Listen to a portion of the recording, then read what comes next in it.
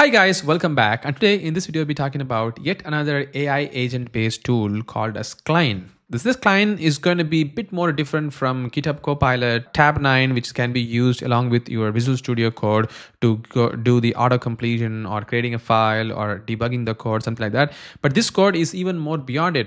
I mean, you can use this Cline as an agent, which can be used to help as an assistant for you while you do the development and testing of your application. Basically, this Cline is again yet another VS Code extension, but over here you can use it to perform a lot of different operations. For example, you can use it like a partner to think, plan, and act, as they have mentioned over here. So you can, before you start doing a testing or application development, you can create a plan like what exactly that you're going to be looking for. And based on the plan, you can then act on that particular plan and see how that actually works. And you can also extend this particular Cline with the Model Context Protocol's power. Again, this is Model Context Protocol is the one which can help you extend the capability of the LM with the AI agent. So you can use this as well within the Cline, and you can see that the power of the MCP comes in along with the Cline over here. So I'm going to show you the MCP part in this particular video because I'm not really going to show you the features that the Cline itself has got. So over here, I'm just going to open a Visual Studio Code, and this is the application which I actually have built using Cline itself. So this whole application that you are seeing over here, I have built with Cline, yeah, this application is very super simple application. Well, I keep on talking about Cline. Where is this Cline? This is the Cline that I'm talking about. I mean, this is the extension that I have added from over here. So if you just go to Cline, and you can see that you get this extension. I have installed it, and that's what you are seeing over here within my Visual Studio Code. And the power of the Cline is that you can use this Cline not just with the OpenAI model or Claude model, but you can also use your local large language model where you can run DeepSeek within your machine, and then you can perform the same operation that you can do from the cloud-based models like OpenAI API keys and things. So you can see that over here, I'm using the API provider as the OpenAI, but you can also choose the OLlama over here, and you can see that it's going to list me all the models which is available within my OLlama, like DeepSeek R1 8 billion parameter, QN 2.5 quarter, Llama 3.1 70 billion parameters. 70 billion parameters, just ignore it, it's not going to run, but you can use other models as well. But for this demonstration, I'm going to be using the OpenAI, and I will show you how we can do the testing and stuff for this particular application.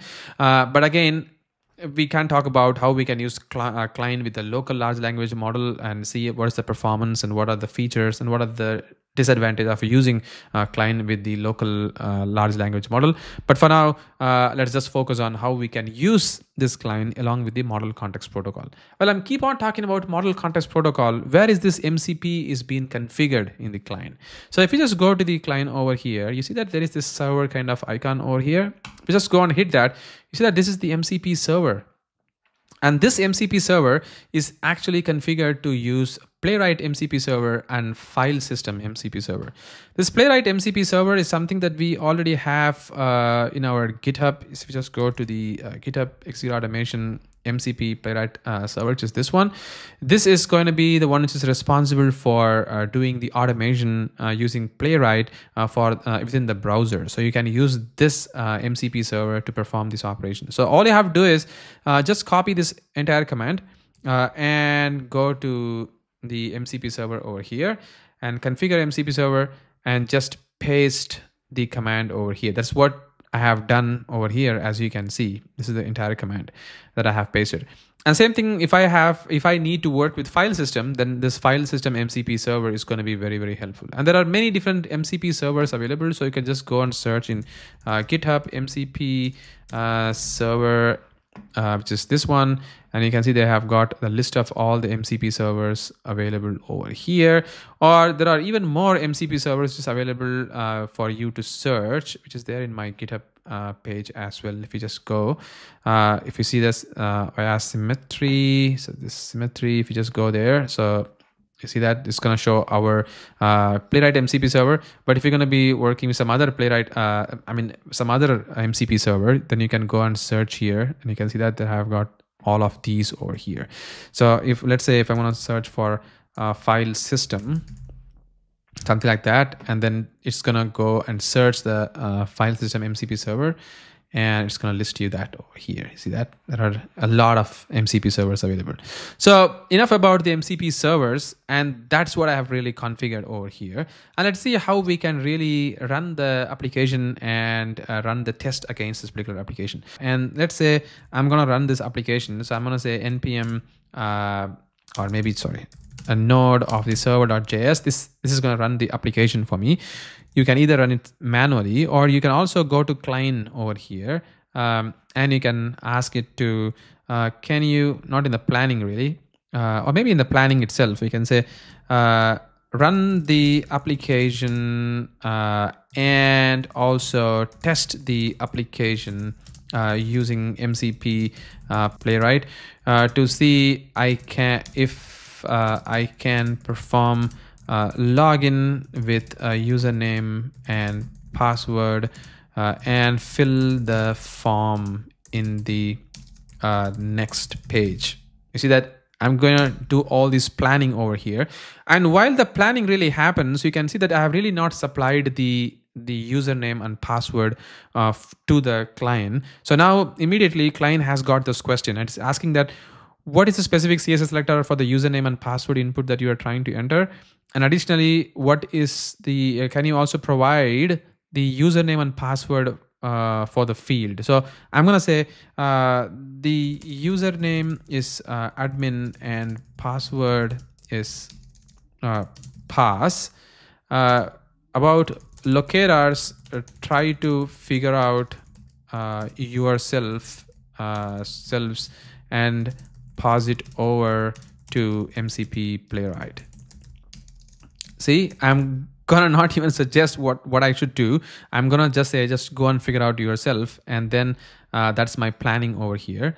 And you see that now the client is trying to pass all the information to model context protocol, and then it is asking me that it has to read some of the read the login page to understand what's really the locators are. See, it has got the details of what it has to do, and also it is reading the details of the user details page because it can get or grab all the informations as well. Now everything is done, so we have got all the informations over there, and now it's asking me that we need to enter the name, email, and phone numbers. I'm gonna say just enter some realistic information in the form over here.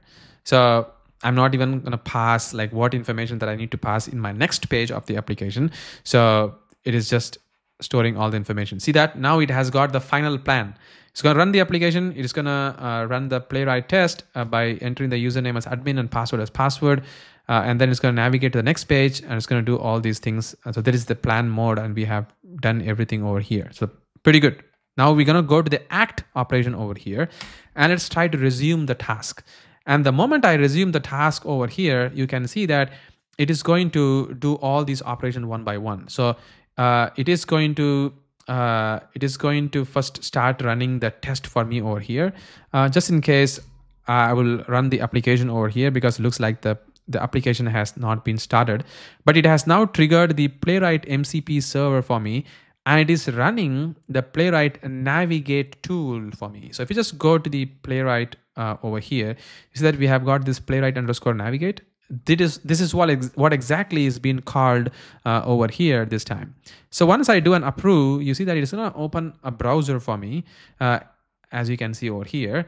And then it's going to perform a login operation, but looks like it is not really doing what it is supposed to, because this is not the page that it has to go. Yeah, that's the page. We probably need to give a bit of a hand. And you see that now it has entered the admin as the username, and then it has to select the password. So let me put this guy side by side so that you can see what's really happening over there. Look at that. And then I'm going to approve to enter the password. So it has filled that, and then it is going to click the button. So let's see if the Playwright click is going to happen. I'm going to go look at that. That has done as well. And in order for you to fill up all these form, I can just do an auto approve to MCP, which means it's going to approve performing all the operations so that I don't keep on clicking approve for every single time. And you see that now it's going to fill the form. But unfortunately, you know what? It is trying to navigate to a different page and the user detail is not really coming up over there. Oh, now that looks like it is doing, but I see there are some glitch at the moment. Like it is not really doing what like how it was supposed to do. I've tried a couple of times before and it was just working fine, but during demonstration purpose, I see that it is not doing as expected, but that's okay. But at least you got the idea what exactly is really happening over here. See, it has performed all the operation, like a login operation, user filling operation, and also invoking the Playwright MCP server to do it. And the task has been completed over here. You see that? That's great. So this is how we can see that Playwright MCP server can be invoked using a planning operation and act operation of the client to do all those things for us over here. And this is not just limited to one MCP server. So we have got so many MCP server, we can keep on extending this even further for our application development and testing. And I'm going to be showing you a few more videos like how we can do that. But you got the idea how you can use this client to perform all these operation with the AI agents capability within client. Once again, let me know what is your thoughts about this kind of tool and how you use it in your organization effectively. Let me know in the comments below so that we can discuss about it if it is interesting. And that's all from me on the MCP server's capability in the client. Once again, thank you so much for watching this video and you guys have a great day.